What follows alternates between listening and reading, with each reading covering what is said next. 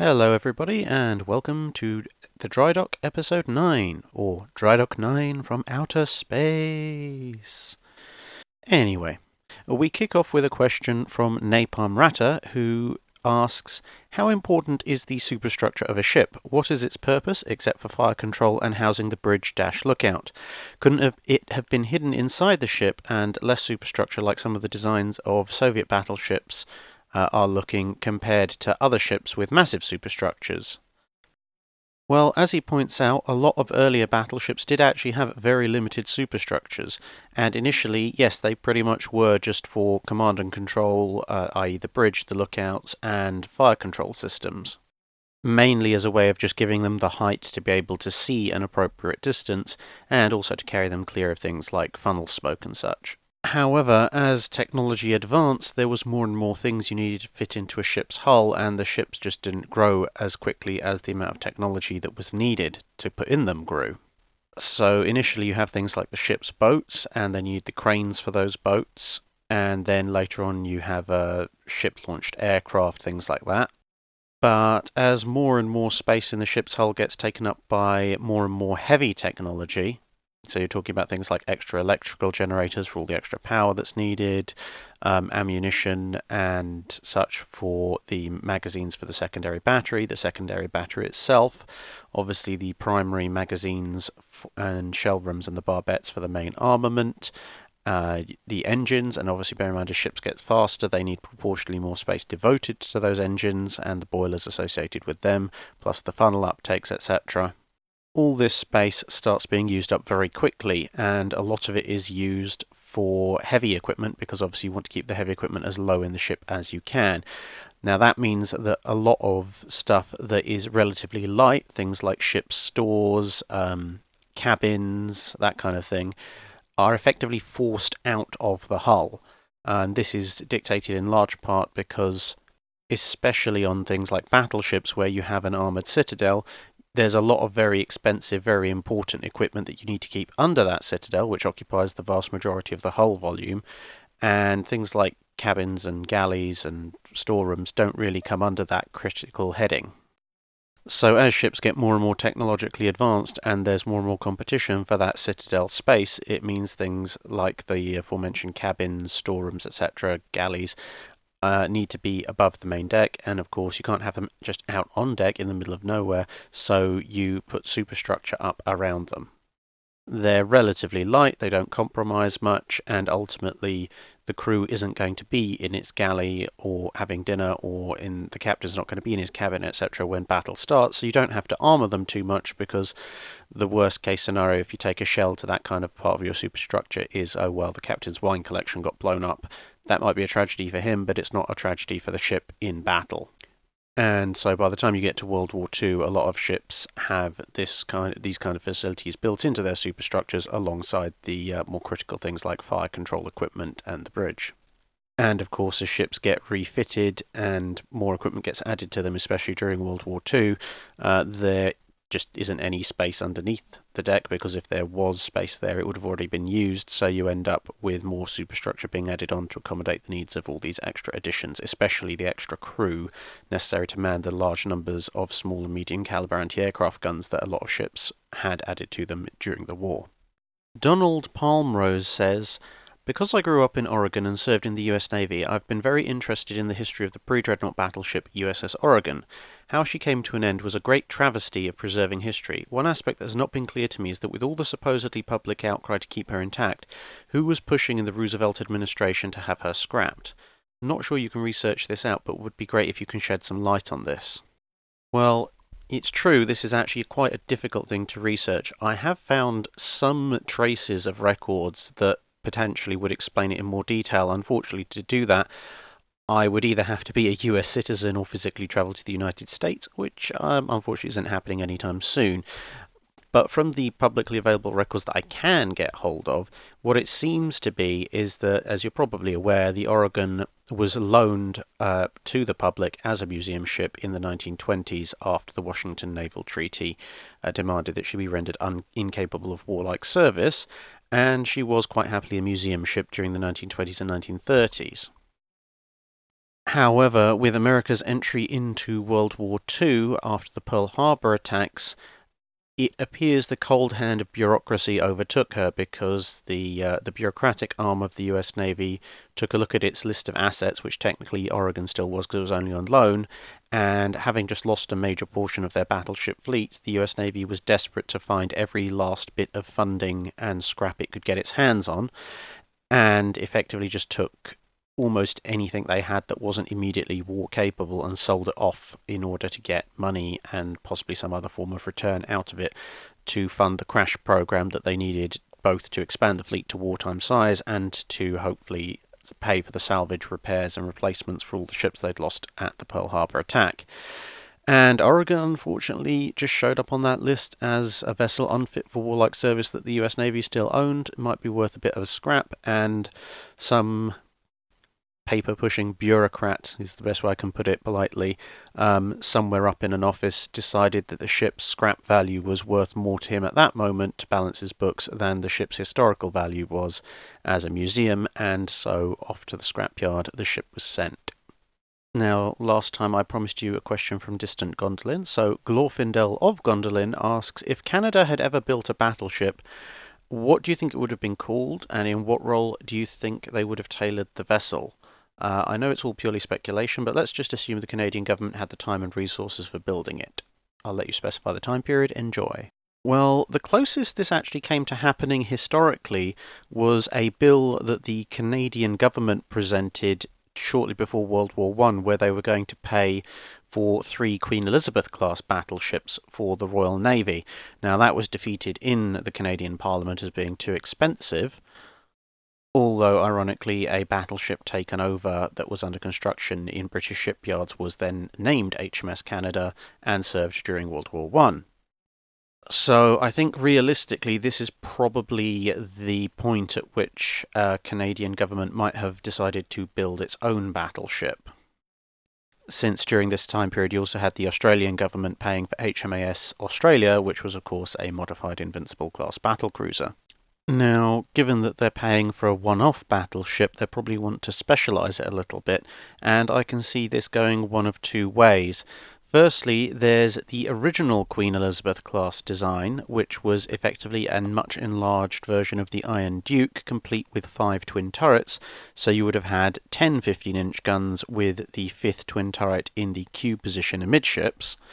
Now, that would have been a very interesting one because in theory, that ship should have been as fast as a Queen Elizabeth, so sort of 25 knots, but with much heavier armament and similar armour, so that would have been a real sort of flagship unit. It would have been the most powerful battleship afloat at the time. Alternatively, there is what would have been the original HMS Agincourt, which was apparently supposed to be a Queen Elizabeth class battleship, but with its armour trimmed down to save enough weight in order to allow it to reach the same speed as the battlecruiser HMS Tiger, so it's got a halfway house on the way to HMS Hood. And so that would have been a fast, heavily armed battlecruiser, again, the most heavily armed battlecruiser in the world at the time. Now, of the two, with the various British battlecruisers coming off the line and outnumbering German battlecruisers quite significantly, I think the Canadian government, if they were given a choice between those two, probably would have gone with the former one. So, given its one-off status, I think it probably would have been called HMS Canada still, and its armament and armour would have been along the lines of 25-knot battleship with 10 15-inch guns in 5 twin turrets, so you'd have a pair super-firing forward, a pair super-firing aft, and 1 Q turret amidships. It would have had a secondary battery of about 16 6-inch guns, 13.5-inch armour belt, probably on the more simplified layout of the R-class rather than the rather complex Queen Elizabeth layout. And given that it would have needed to serve in Canadian waters, probably with a heavily strengthened bow to deal with ice and other such slight issues that are common in northern Canadian waters. Such a ship would have been a suitably powerful flagship for the Royal Canadian Navy at the time of its launch, and probably well into the 1920s, 1930s, it would have been able to take on and win against almost any battleship afloat. And in World War One, it probably would have been seconded to the Grand Fleet, where I suspect it would have been put in the lead of 5th Battle Squadron, leading the Queen Elizabeth class. So it would have been heavily involved in the fighting at Jutland.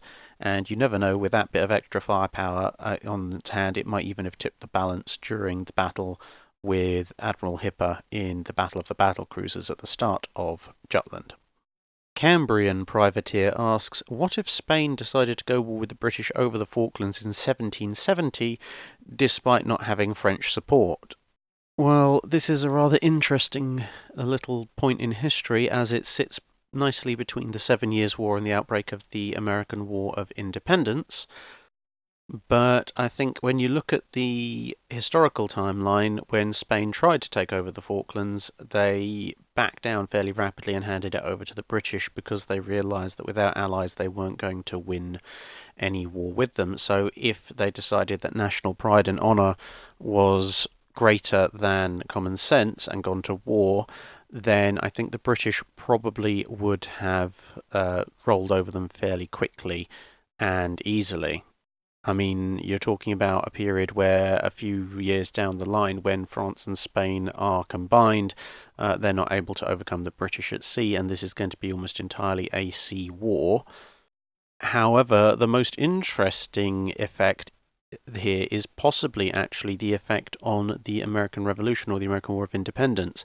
And it could go one of two ways. One would be a little bit more war means the debt that Britain has incurred fighting these wars goes up, which means they try and recover even more money from the American colonies, which could exacerbate the American War of Independence and cause it to flare up sooner more violently.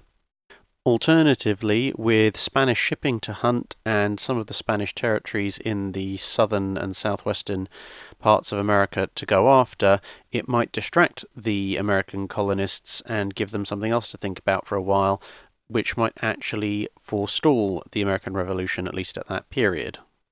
But either way, I can't see the war lasting more than a year or two before the Spanish fleet and merchant marine is driven from the seas and they're forced to sue for peace, which is pretty much what they thought was going to happen anyway, which is why historically they decided to give up their claims to the Falklands.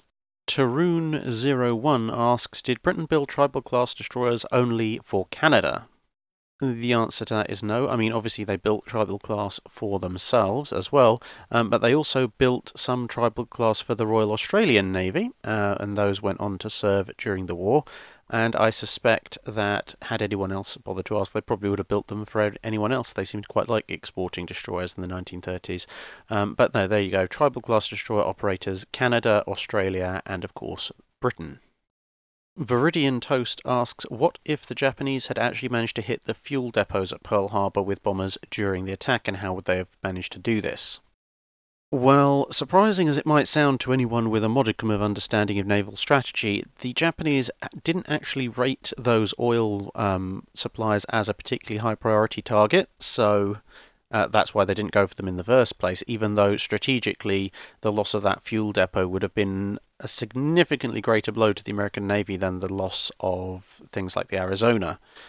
Now, as for plausibly how they might have done it, well, the Japanese did have a third wave of craft ready to go that was called off because the admiral in charge thought that they'd done enough damage, and that was that. So let's say in theory the third wave takes off, and let's assume that somewhat ahistorically they decide that, shall we say, that they've done enough damage to the US battle line. They can't find any carriers, so they're just going to go after targets of opportunity, and they just happen to decide that targets of opportunity include the oil farms. Now, they could quite easily do this because obviously large amounts of oil are very flammable, so throwing large amounts of explosives at them tends to result in very big booms, and then you have hundreds of thousands of litres of burning fuel oil everywhere, which is just going to make things much, much worse. So the attack would be highly likely to be successful, if they went after it in the first place, obviously. However, the Americans were kind of clued in that the Japanese were attacking by this point, and they had the anti-aircraft defences, such as had survived up to pretty much full alert. They had some more fighters ready to go, and they certainly would have been aware of another attack needing maximum force to try and repel it. So the Japanese would have probably taken significantly greater losses in the third wave than they did in the first and second waves. So that potentially has knock-on effects to their campaign further down the line, because obviously the Japanese weakness was a relatively small pool of highly trained pilots. So if they lose a bunch of them right at the start of the war, this could potentially impact their effectiveness in other battles later on. Conversely, with the fuel farm destroyed and the incident damage that would have resulted from the spread of the burning fuel, it's highly unlikely that the Americans could have sustained the relatively high pace of operations with their carriers and surviving other ships that they historically did after Pearl Harbor. In fact, they may actually have to pull some of their ships back to the western coast of the United States until they can deal with rebuilding and restocking Pearl Harbor. So that could potentially delay the US offensives by several months, possibly longer, which would, in theory, give the Japanese fleet more of a chance to establish itself and its holdings in the Western Pacific, and that would therefore make it harder for the American ships when they come back to actually restart retaking islands. The flip side to that, of course, is that American carrier efforts were kind of split and divided in the early months of the war because they were trying to do everything with just what they had at the time, and as a result, some of their ships were lost, some of the carriers. This kind of delay, where they're forced to pull back and build up force whilst they are repairing and restocking Pearl Harbor, might actually mean that when the American ships do sail out, they actually sail out in significantly greater force in one task force than they did historically in 1942 and early 1943, which could lead to a really big showdown with the Japanese Navy much earlier than historically happened, and obviously that could go either way. The Japanese, in theory, at that point would still have a fairly large core of experienced pilots, but the Americans would be engaging in far larger numbers than they did, so who knows how that would go, or even where that fight would be. The new IKB 4472 says, in a related question, what if the American carriers were caught by the Japanese at Pearl Harbor, with some of the battleships surviving by being out on the fleet exercise, kind of a swap around? How would the war play out with the US having to rely on battleships until they can repair or replace their carriers? The answer to that is basically one of two ways. I mean, the Americans, having taken those kind of losses, would be unlikely to sortie their ships over towards the Japanese held areas, but it's always possible political pressure might have forced them to do so. I think basically what is going to come down to is, do they manage to get their fleet together, and are they forced to sortie before or after Force Z is attacked? Because from a strategic point of view, the thing that I suspect most of the US admirals would be saying is, okay, well, if you're taking these kind of losses, we need to just kind of hold the line beyond the range of their carriers, i.e. Pearl Harbor, maybe a little bit further west, until we can actually build replacement carriers, and then eventually, obviously, the Essex class will come out, carriers get redirected from the Atlantic, and everything sort of goes down roughly the way it did, only with a year or two delay. However, if there is the kind of political pressure saying, no, you need to strike back and you need to strike back now, kind of like the stuff that led to the Doolittle raid, and the Americans send either unsupported or near unescorted battleships over to maybe, say, defend the Philippines, well, as I've already mentioned, Force Z kind of shows what happens when you do that, and that could lead to an even greater disaster as American battleships are picked off by the Japanese aircraft, and probably destroyers as well, because this is basically playing right into the Japanese playbook of provoking a weakened American force into sailing across without much escort cover, to be taken on by the combined air and destroyer torpedo attacks before being whittled down and taken out by the Japanese battle line, which is why the American admirals, vaguely aware of that was the Japanese idea, didn't want to do that. But it's a possibility if political forces had forced them into trying, because at the time, well, kind of again, Force said people hadn't quite gotten on to just how powerful air attack could have been. David Freiboth asks, how did the major Navy shipyards stack up during the battleship era, 1900 to 1945? Well, a lot of this comes down to efficiency and experience, and that's coupled along with the ancillary industries associated with battleship building, so armour foundries, gun foundries, etc., that we've discussed in some previous episodes. Now, for the bulk of this period, the shipyards that were by far and away the best were the British shipyards, and that was purely due to the fact that the British Empire built so many warships and for itself and also foreign orders for others. They just had by far the most experience, and because they had that really high throughput of number of ships being requested to be built, they also had the most shipyards. Both in terms of absolute numbers and also in terms of the larger shipyards that could actually build battleships. The Jane's fighting ships books for those periods are actually really helpful because right at the start of each nation, they actually go over all the naval bases and all the various dry docks and shipyards that the various nations possess. And when you start looking through that, you realize just how many shipyards the British had, and obviously the industry to support all of that. And with all that experience, they were able to turn ships out ridiculously fast. That's why the Dreadnought, despite being started slightly later than some other sort of first generation Dreadnoughts, completed so quickly, got into the water, and was out and about before anyone else had even launched. Now, the other three nations probably that had major shipyards during the bulk of this period were America, France, and Germany.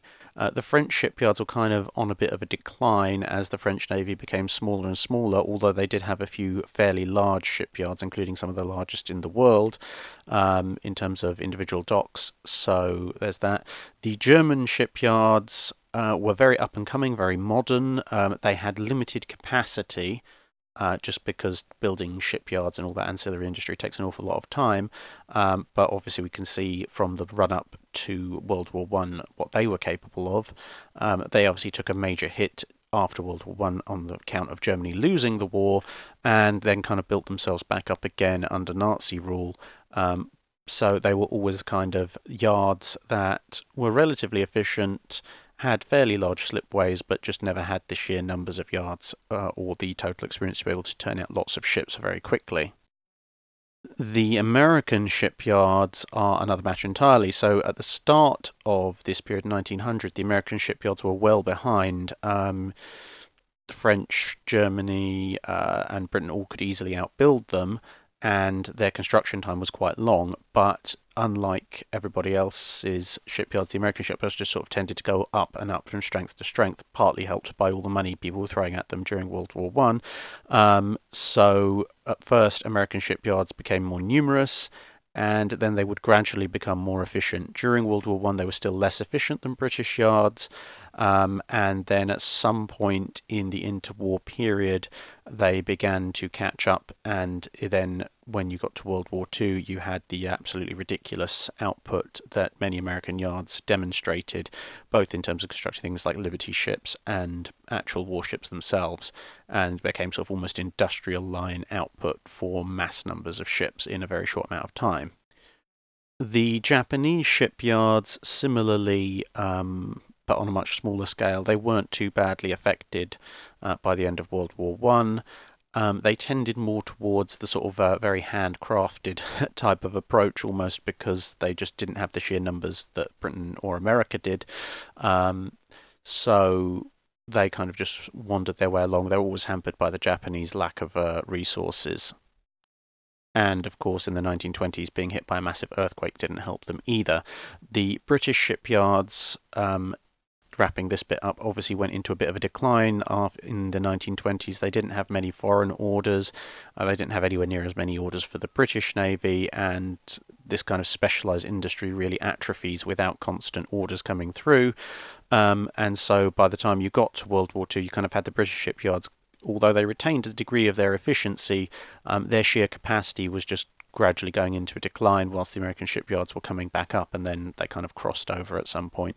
As I say, the British shipyards still remained very, very good at what they did. There just weren't enough of them left in business to sustain the kind of mass building effort that was necessary, which is why a lot of things like refits and in some cases even building got parcelled out to American shipyards that were just there in vastly larger numbers by World War II. Shoot Me says, you all say guns are the longest build item for battleships. What goes into their construction? Well, the answer there is an awful lot. Now, there are two main ways of building a large caliber naval gun for a battleship, and a number of ancillary related ways, but just to briefly cover those. So you've got the tube method, which basically involves constructing a number of large metal tubes, surprisingly enough, and they kind of stack inside one of each other, and you fit them together, weld them together, etc., until then you have a gun, and then you go through the gun finishing process, which we'll get onto in a minute. And then you have the wire wound method, which, as the name suggests, involves taking an initial tube, your inner tube, and then the rest of the gun is largely built up by winding large amounts of wire, steel wire, around it, forging it, doing again, blah blah blah, and then you get an outer tube as well. Now, each method has its own strengths and weaknesses, but broadly speaking, let's go into a bit more detail about how you actually build the thing. So the main reason that gun construction took so long was the sheer amount of accuracy that was necessary in order for the gun not to just explode the minute you fired it. And bear in mind, this is in an era well before computers, electronics, and everything, so everything is being done mechanically and by hand. So to briefly outline how a wire-wound gun was constructed, so first you need to forge three pieces out of a nickel chromium steel alloy. That's your inner tube, your outer tube, and the cover that is the external covering of the gun, and that really is basically just a weather cover. The outer and inner tubes are the main functional parts of the actual gun itself. Now, first you have to forge these things, so you're talking about very large lumps of metal that have to be sort of big cylinders, and then you bore the initial hole in the inner tube and obviously the outer tube as well. The outer tube is then heated, and this again shows you how precise it has to be, because the outer tube won't actually fit the inner tube as it's bored. You heat it to make it expand, and you then pop it over the inner tube, and it's then shrunk fit on the inner tube. Now, obviously, if you bore the hole out fractionally too small, it's just going to crush the inner tube. If you bore it out fractionally too large, it's not going to fit. It's just going to sort of sit around there loosely. So this kind of extremely fine grade drilling process through something that's sort of several dozen feet of very hard nickel chromium steel takes a little while to do and get right. You now have about 100 miles of quarter-inch steel wire, and you need to wrap this around and around and around your completed outer and inner tube piece. Now, as you might imagine, getting this right and getting this also similarly precise takes an awful long time. And the purpose of this is basically to help cope with recoil and expansion of the gun during firing. You then have to heat up the cover tube, and that is then heat shrunk over the wire in the same way that the outer tube was shrunk over the inner tube. So again, extremely fine tolerances, and you have to heat the thing very nice and evenly, which is again a big challenge with something at that size. But you're not finished there, because now you have a finished gun, but you still have to cut the final hole for the bore, because that first drilling was just your initial hole. So again, you now have forged, hardened chromium nickel steel, and you've now got to bore a perfectly straight, perfectly aligned tunnel hole all the way through it to enable you to actually fire shells out of it. And if you thought that was bad enough, your final process is the rifling. Now, bear in mind, again, you now have your hardened, forged nickel chromium steel gun barrel. You've just bored it out. It's all nice and straight. And you've now got to cut the rifling through this incredibly hardened steel, and you've got to get it exactly right. Now, drilling through it is a doddle compared to this, because drilling through it, you just got to keep in a straight line with one big circular cutting device.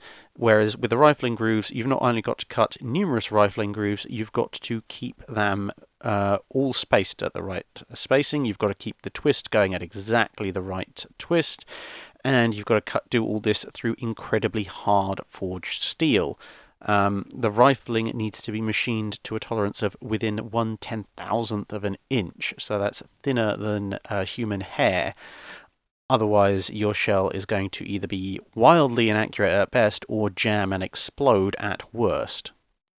Oh, and did I mention that once you've started this process, it can't stop, because just taking the tools out and then resetting them later on will introduce an error that is too substantial.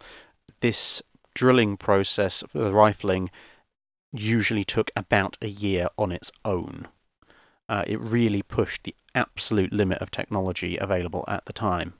So yeah, that is a very brief description of how you make a battleship gun using the wire wound method, and hopefully that gives you some idea of why it just took so long to make them. Bear in mind, if you got it wrong at any point, you had to go back and start again, and you had to make multiple gun barrels. It wasn't just a case of, oh, we need 9 guns for 3 triple turrets. It was a case of, right, well, we've got a ship that has 9 guns and 3 triple turrets. You need something like 20 barrels for when the guns wear out. Now, I'm aware that this particular episode has answered fewer questions, but I basically saved a lot of questions that needed longer answers and tried to get them all in one episode of the Drydock, so hopefully we can resume the normal number of questions answered per episode next week. So, the final question for this week's episode, Peter Jorgensen asks, after the Battle of Jutland, the German Navy stayed in port and there were no more large engagements. Were they really that outnumbered and beaten that they could make no more contribution to the war? Were there no strategic moves left for such a big asset? Well, elements of the High Seas Fleet did take part in some fairly major operations against the Baltic Russian Navy during the latter part of the First World War, so there was that. Various formations, mostly sort of squadrons of battle cruisers, also tried to do raids on British North Sea convoys and the like, with a certain degree of success in the latter half of the war. But no, the bulk of the High Seas Fleet didn't, obviously, as you say, come out after the Battle of Jutland. And a lot of this has to do with the outcome of the Battle of Jutland. Now, one thing was the loss of the Pommern convinced the Germans, if they had needed any further convincing before, that pre-dreadnoughts just did not have a role in the line of battle, and that deleted an entire battle squadron off the strength of the German Navy frontline units immediately, which put their numbers at even more of a disadvantage by displacement and number of guns. Secondly was that with the Royal Navy blockade and the continuing struggles on the Western Front, the German Navy became less and less of a priority, and so ships weren't being completed as quickly, whereas the British, although they weren't building any new ships, were still rolling out ships that were under construction at the start of the war. And a lot of it was simply to just do with the actual outcome of Jutland itself.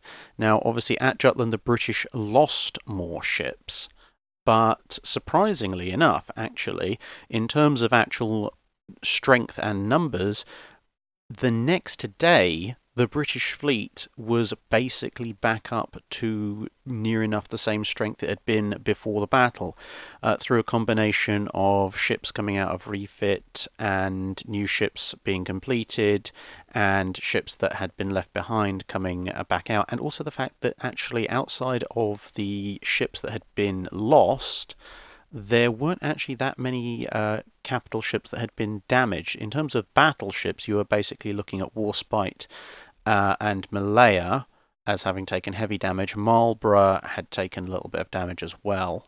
But outside of that, and Colossus being hit a couple of times by shellfire that didn't do an awful lot of damage, that was basically it for the damage to the actual British battleship line. And you had ships like the Queen Elizabeth that just sort of sauntered out of dock, and so, as I say, by the next day the British battle line was basically back up to full strength. The battle cruisers, slightly less so, because obviously they'd lost 3 of them. Lion and Tiger had been quite heavily hit as well. Princess Royal had taken a few hits.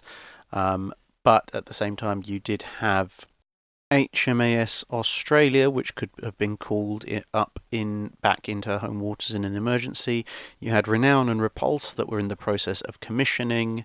And in addition to HMS Queen Elizabeth, you also had Emperor of India and Dreadnought, which could be brought back in, along with the brand new Royal Sovereign. So, yeah. Conversely, the day after, no German battle cruiser was in a serviceable state, and quite a number of them wouldn't be for several months, obviously Seydlitz being the one that needed the most repairs, but a number of German battleships had also taken a bit of a battering and were also under repair. So this badly diminished the strength of the German fleet, especially with effectively the knocking out of the entire first scouting group, which meant that by the time the German ships were repaired and therefore the High Seas Fleet had effectively just come back up to its regular strength, most of the damage to the various British ships had been repaired, so you had all those ships that had just come back out of refit who had missed the battle, plus the ones that had been damaged in the battle. So British numerical superiority in the immediate aftermath of Jutland remained actually higher than it had been before, due to the damage taken to the German ships. And then once both sides had repaired their damage, you had this slowing of the German wartime shipbuilding industry and the increase in British numbers from things like the R-class, Renown and Repulse, etc. coming online. And the final nail in the coffin, as it were, for any German ambitions to try and challenge the Grand Fleet was the fact that in 1917, with America entering the war, you had a squadron of American battleships showing up, which just added even more to the overall Grand Fleet's numerical superiority. And although those ships had severe accuracy gunnery issues at first, they trained with the Grand Fleet and began to solve those.